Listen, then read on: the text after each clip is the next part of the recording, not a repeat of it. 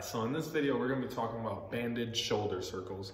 I'm gonna demonstrate the movement and then we'll break it down about the things you wanna be mindful of, okay? All you'll need is a little band. If your band is really light, like this one, and you want more of a challenge, quick fix, quick hack, you just double it up, so that way you have more resistance, double the resistance, okay? In this case, I'm just gonna use the one, for example, okay? This is the movement. Go in here.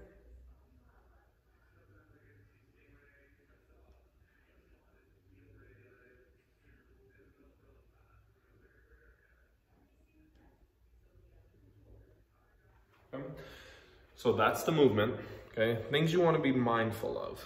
Apply tension on the band as you do the movement, okay? As you come up and over and you come behind, you want to make sure that you don't get to a point where you allow that band to just snap, okay? You want to control the movement the whole way. You're thinking about squeezing the shoulder blades behind you. Control, back up. Little added bonus, try not to allow yourself to arch the back as you do the movement so that it looks like this. You want to get the movement from your shoulders. Keep the core tight.